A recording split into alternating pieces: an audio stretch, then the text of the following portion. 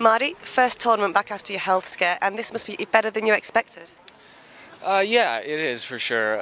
It's very satisfying to be in the second week of Wimbledon. It's very special for players to, to be able to make that sort of Monday, that manic Monday that everybody plays on, and so I'm excited for sure.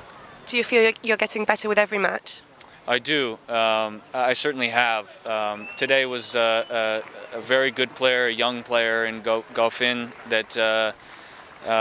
I probably didn't pronounce that right, but he's going to be a very good player for sure. He had some great results at the French Open, and it's always hard playing someone that you've never seen play before as well, and so that's very tricky and very satisfying to beat him.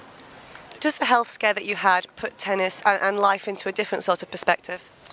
To some degree. It makes you appreciate and sort of not take things for granted. There are a lot of injuries, a lot of things that can happen out here that can sort of be taken away from you at any moment. Any injury, I'm 30 years old now, and so, sort of any injury that I have that's, requires surgery or anything like that is sort of career-threatening, if you will, and so it's nice to be back for sure. You're going to play Joe Wilfried Tsonga next. You've never beaten him. How do you approach that match? It should be fun. I mean, look, this is the sort of the type of the time of the tournament that you want to be in, that you want to play in. You want to play the big matches against the big players, and he's certainly one of them.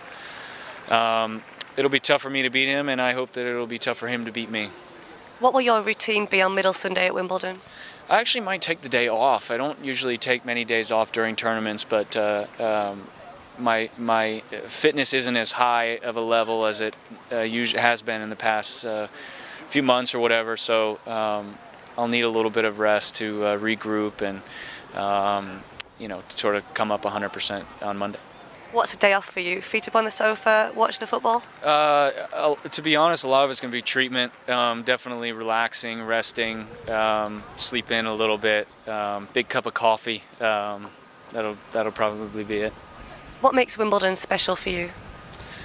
Just the history, the subtleties of the grounds, and just how much people love being here, from the players to the fans to your parents to your wife that comes. I mean, everyone loves this event. The weather's held out pretty good for us this year, knock on wood, so it's been a good year for sure.